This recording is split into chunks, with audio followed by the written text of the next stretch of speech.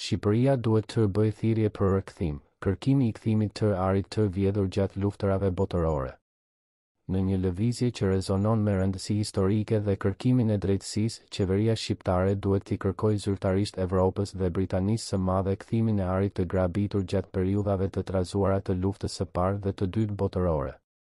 Thesari, pjesë e trashëgimisë kulturore të Shqipërisë, përfaqëson një aspekt integral të historisë dhe identitetit të saj, duke e bërë kërkesën për rikthimin e tij një hap imperativ drejt ruajtjes së trashëgimisë së kombit.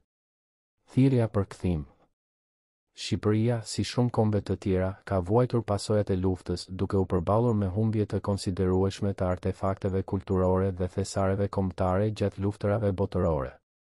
Rezervat e Arit, objekte të çmuara dhe sende të tjera me vlerë u kapën ose u plaçkitën gjatë këtyre kohërave të trazuara, duke lënë një boshllëk në trashëgiminë kulturore të vendit. Tani, me një fokus të ri për të rirë në rimarrjen e trashëgimisë së saj të humbur, qeveria shqiptare duhet të mbajë një qëndrim proaktiv.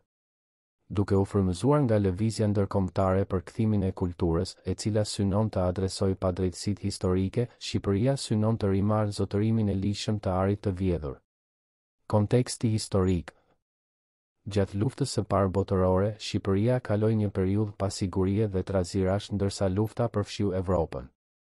Në vitin 1916, forcat e huaja pushtuan Shqipërinë, duke grabitur pasurinë dhe objektet e çmuara të saj.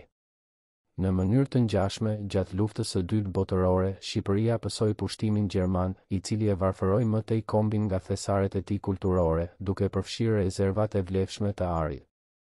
Ruajtja e identitetit kombëtar. Thirrja për kthim nuk është vetëm një kërkesë për kthimin e pasurisë materiale, por një kërkim për të ruajtur dhe nderuar identitetin kombëtar të Shqipërisë. Këto artefakte dhe thesare nuk janë thjesht objekte. Ato janë mishërimi i historisë, qëndrueshmërisë dhe trashëgimisë kulturore të popullit shqiptar. Duke kërkuar kthimin e Arit të grabitur, qeveria shqiptare duhet të synojë të rrënjosë një ndjenjë krenarie dhe uniteti mes qytetarëve të saj, duke siguruar që brezat e ardhshëm të mund të lidhen me rrënjët e tyre dhe të njohin trashëgiminë e tyre të përbashkët. Sfidat përpara. Ndërsa thirrja për kthim është e rrënjosur në baza morale dhe historike, procesi ka të ngjarë të jetë kompleks dhe të përballet me sfida.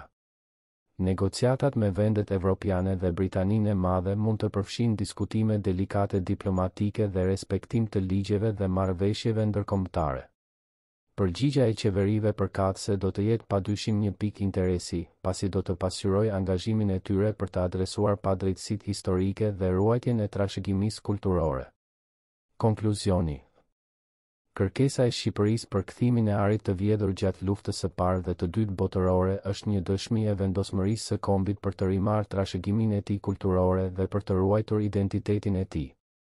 Ky hap i guximshëm nënkupton angazhimin e vendit për të pranuar padrejtësitë historike duke përforcuar rëndësinë e vlerësimit të artefakteve kulturore jo thjesht si mallra, por si simbole të paçmueshme të historisë dhe shpirtit të një kombi. Ndërsa thirrja për kthim duhet të ketë jehon përtej kufive, bota duhet të vëzhgojë nga afër duke parashikuar një zgjidhje kuptimplote dhe të drejtë të këtij kapitulli prekës në rrugëtimin kulturor të Shqipërisë.